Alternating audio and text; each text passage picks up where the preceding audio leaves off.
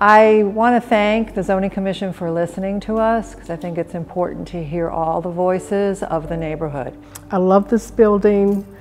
As a senior in the building, we're very concerned. This is a family building, and people do have children here. We walk our dogs, and with the influx of everything that's coming in, it will make it very strained for us. When I relocated to this community, it was my hope that I will be able to make a comfortable home within a safe, clean, and environmentally friendly neighborhood. However, it seems that my hopes are deferred and derailed by the new development. I have deep concerns about the safety of this neighborhood now, not only for my neighbors and myself, but for the school children down the street.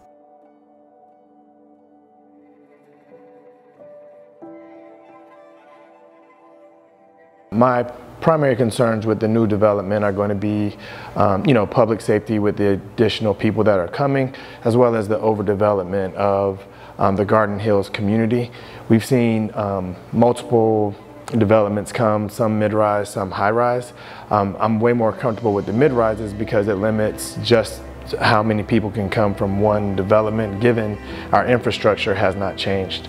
So what we're starting to see Pharr Road turn into is more like Peachtree, but we don't have any of the infrastructure like the stoplights, extra lanes, etc., to support the increases in traffic. Traffic is definitely an issue. Right now, I don't use Fulton. Our parking garage is on Fulton Avenue. I do not take a right and try to enter Piedmont from there. It's dangerous for us as elders who maybe are a little bit less able to react quickly because there is no traffic light. Although I think people have said that we've requested it many times. Definitely, from my point of view, there's going to need to be a traffic light there.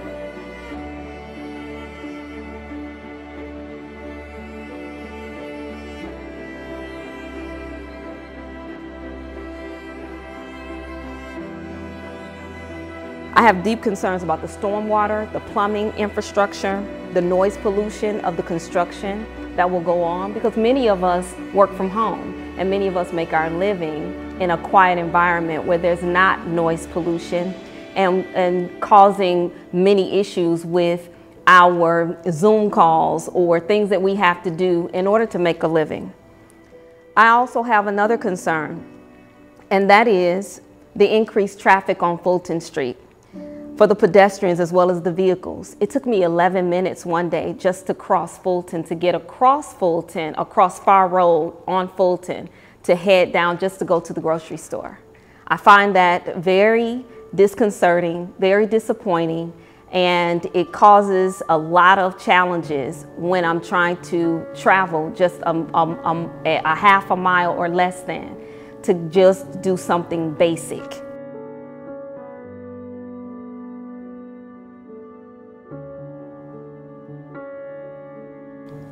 So it's going to also disrupt our panoramic view, especially for the corner units of the building, and they paid a premium for those units.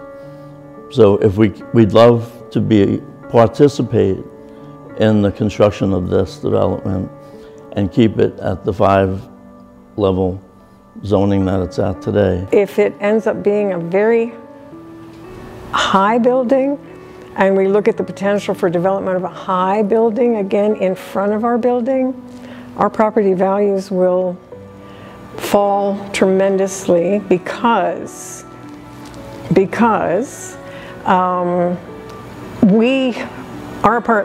our apartments face the front, and everybody who comes into our apartment, into the apartments on this side, talk about the view. We have a beautiful city view. If that's completely cut off, I don't think we'll be a very attractive place to live anymore, honestly. I am concerned about the proposed high-rise development across the street from us, mainly because there's really not enough roadway, there's not enough support in order to have another high-rise right here. I know when I walk Bali, across the street off North Fulton, there's been so many accidents right there, and there's not a roundabout, there's not a red light, there's nothing to actually help us get across the street.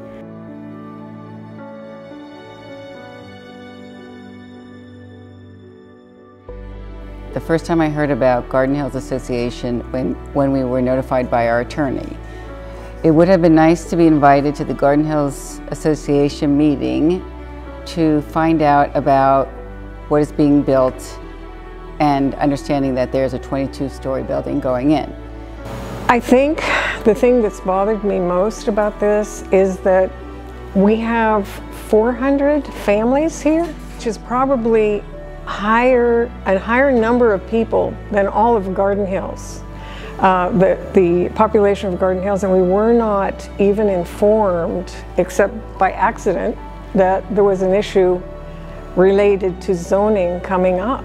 Not that would have made a difference, since I read on the GHA website annual meeting notes, recap, zoning was discussed, and even some agreements were done in private with the owner and signed. I know Garden Hills met, it seems to me, in the middle of the night and spoke for us and said that the high-rise was fine and they thought that there would be a decrease in crime. I don't see how that's possible.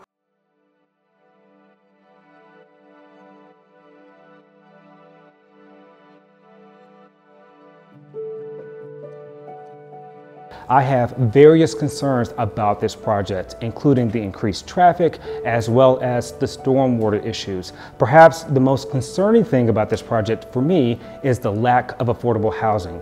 Out of the hundreds of units this project will have, there are zero allocations for affordable housing, which means that further widens the gap for those who have and those who have not.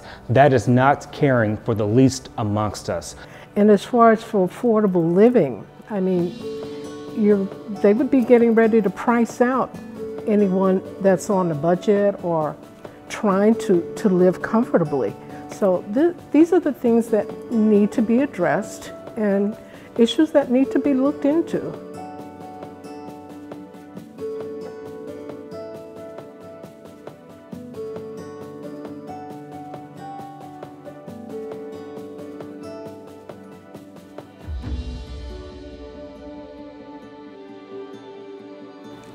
Even if the building were to go up 5 stories.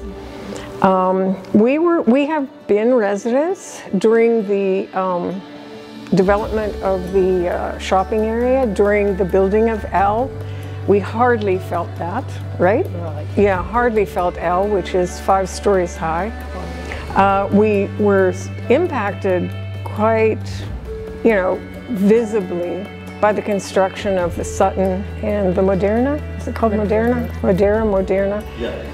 Yeah, on the corner on Peachtree, which was acceptable, blah, blah, blah, but it was still, there would be trucks lined up on Pharr Avenue. You couldn't see again to turn because they would be lined up waiting to offload construction equipment to that building. And even though that's temporary, it's still an issue. But as I said, there was a big difference between the construction of a 5-story building and a 20-some story building. If you think about what is being proposed, they're looking at 419 units, some with 3 bedrooms, 2 bedrooms, and 1 bedroom. That's over 1,000 people that will be in the middle of our street, with exits right onto Pharr Road and also on Grandview. So we already have traffic issues. We already are seen as a cut-through between Piedmont and Peachtree, and it's difficult to cross the streets. It's difficult to walk in the community because of all the existing traffic now. I'm blind, and I'm sure my opinion is of no value to the people who can see. I'm very independent, or I try to be independent, and I like to cross the streets, go shopping. I go to the gas station where they're going to have the development to get my lottery ticket. I move a lot. And with bigger number of people, the safety issue becomes a big issue to me.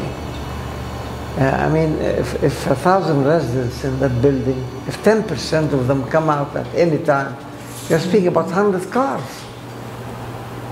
Very, very difficult having 100 cars in a 2-lane street.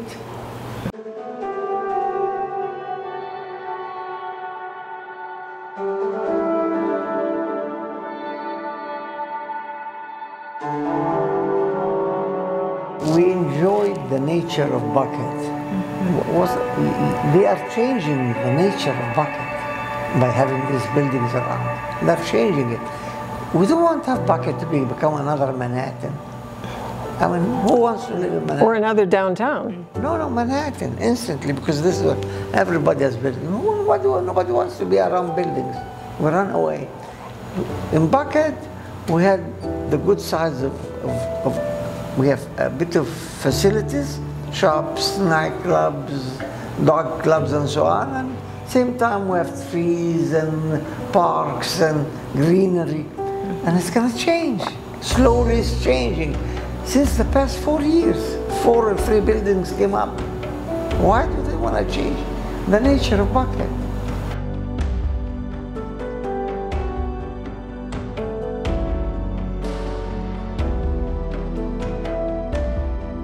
We are Buckhead Village, and we have seen some things since the pandemic that has allowed us to come together as a community. So I personally am not against development on Pharr Road at all. What I am for is appropriate development.